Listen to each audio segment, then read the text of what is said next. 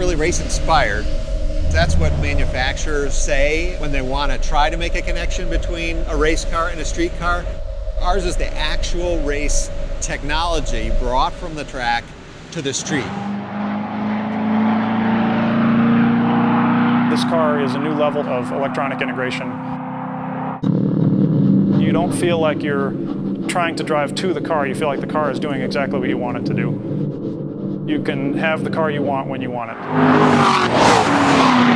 Today is a calibration day. We're taking thousands of channels of data, variables that are deep inside the software that allow all the electronic subsystems on the car to perform the way they need to.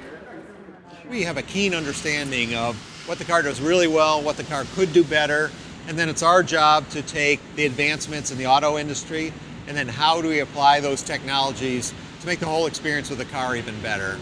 The key for the driving experience is going to be all of the new electronics in the car. Gen 3 MR, electronic power steering, electronic limited slip differential, performance traction management. The driver mode selector allows you to customize all the subsystems on the car for whatever road surface you find yourself on. All these different systems historically have been controlled independently. ABS and traction control, stability systems, electronic power steering, adjustable shock absorbers. You now have 5 driving modes that can personalize the car to do what you want it to do. Weather mode gives you a certain throttle response and changes your stability control and traction control. The Eco mode gives you the ideal calibrations for fuel economy. The Tour mode is great for driving around. Sport mode is good for a canyon road, and then Track is great for a track mode where you don't want to turn off all your control systems. Everything changes.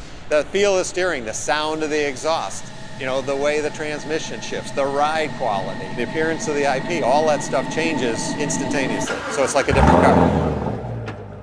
As soon as you spend any time in the car, you realize the differential in a car is more of a handling device than it is a tractive effort device. It's not about getting you going, it's about making the car turn the way you want it to. And that's why we introduced electronic limited slip differential.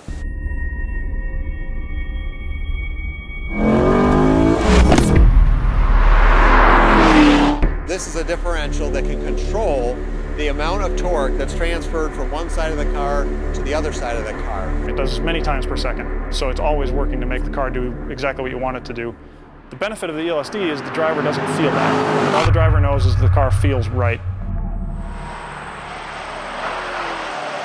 We did not start out thinking we were going to create a Stingray. We decided to try to make the best car we could, and then at the very end, we'd step back and say, is this worthy of the Stingray name? We've just recently elected that, yes, in fact, it's worthy of the name.